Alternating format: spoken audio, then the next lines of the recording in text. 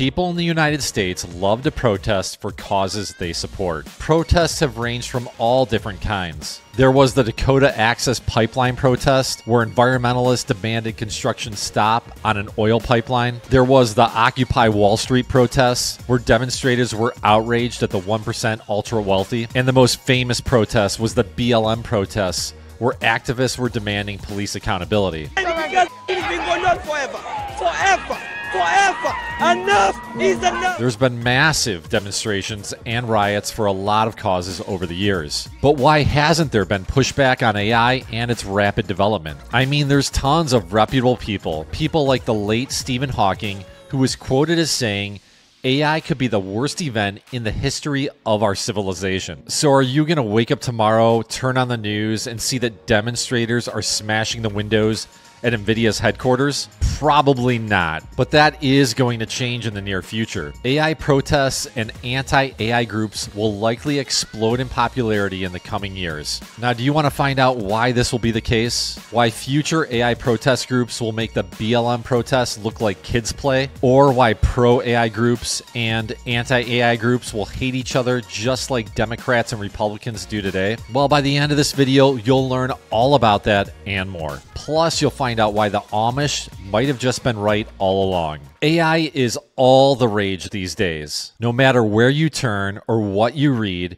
you see AI this or AI that. AI is supposed to cure cancer. AI robots will clean your house and mow your lawn for you. AI will mean you no longer have to work ever again. AI will make you immortal.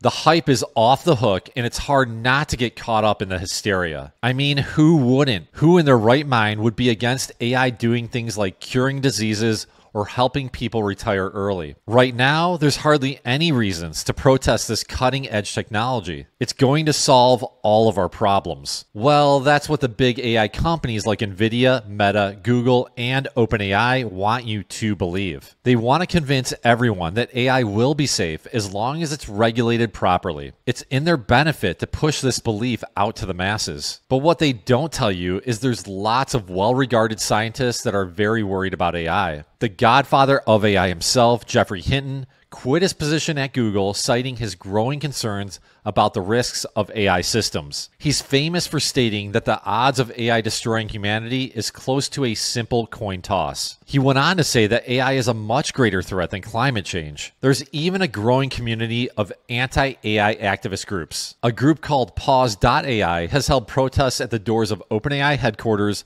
among various other locations around the globe. Now, Pause.ai's current protests are kind of weak. There's only 100 or so people that show up at any given time, but that's going to change quickly in the near future. You see, right now, AI doesn't have any negative impacts on everyday citizens' personal lives. So for most people, there's not any reason to hate AI. It's actually helping them in their lives. A recent survey has shown that 68% of people are using AI to help them with their jobs at work. To them, it's a godsend, a tool that can help them get their work done quicker, leading to things like more quality time with their families and less burnout. The problem is this positive sentiment towards AI could turn negative rather quickly. If AI experts are right, then jobs like truck driving, coding, and bookkeeping could be fully outsourced to AI, which means massive job losses for their human counterparts. Those bookkeepers that once loved AI because it made their jobs easier will begin to hate it. They'll realize that AI ultimately took their job and got them fired. Now, some people out there might say these laid off workers can just find another job and upskill, but that's way easier said than done. That's like telling a 30-year-old plumber to learn how to code in today's world. It doesn't really make sense or work. The point of all of this is that AI job replacement is going to get people mad.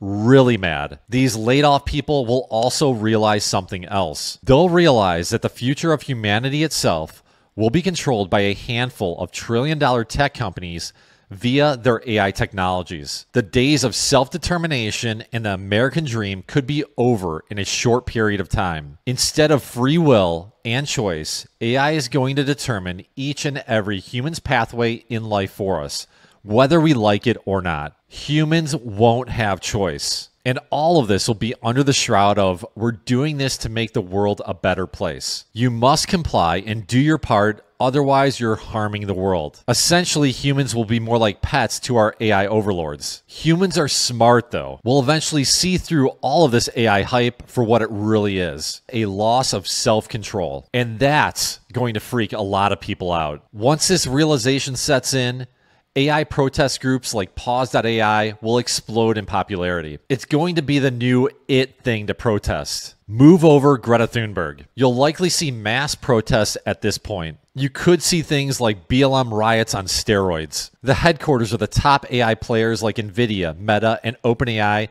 could come under attack in the form of violent protests. Anti-AI activists might try to cut the power to LLM data centers in an attempt to stop artificial intelligence in its tracks. They'll essentially do whatever it takes to literally pull the plug and kill AI. Protesters could also do things like smashing autonomous cars to prove their points to world leaders, and corporate AI robots might be vandalized on city streets as well. Basically, extreme protesters will do whatever it takes to stop the progression of AI. What's more interesting, though, is that people will likely start to identify as members of one or two groups. You'll either be pro-AI or anti-AI. The pro-AI group will look down on their counterparts as lunatics who are stuck in the past and are regressive. They'll tell them that AI is for the benefit of humanity, and there has to be something wrong with you if you don't support AI initiatives like curing cancer. The anti-AI group will do the same. They'll look at the pro group as a bunch of corporate AI guinea pigs and puppets. Puppets who have blinders on